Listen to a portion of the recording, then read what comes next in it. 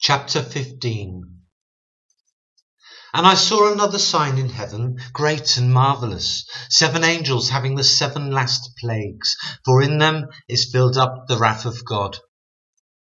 And I saw, as it were, a sea of glass mingled with fire, and them that had gotten the victory over the beast, and over his image, and over his mark, and over the number of his name, stand on the sea of glass, having the harps of God.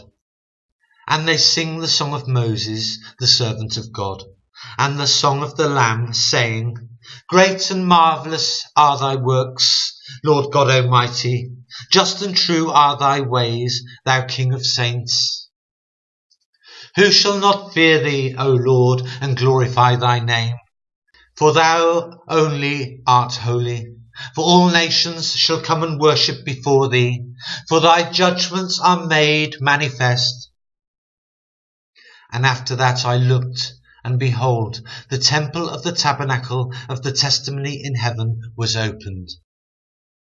And the 7 angels came out of the temple, having the 7 plagues, clothed in pure and white linen, and having their breasts girded with golden girdles.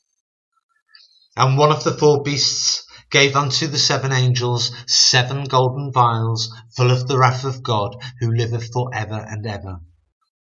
And the temple was filled with smoke from the glory of God and from his power, and no man was able to enter into the temple till the 7 plagues of the 7 angels were fulfilled.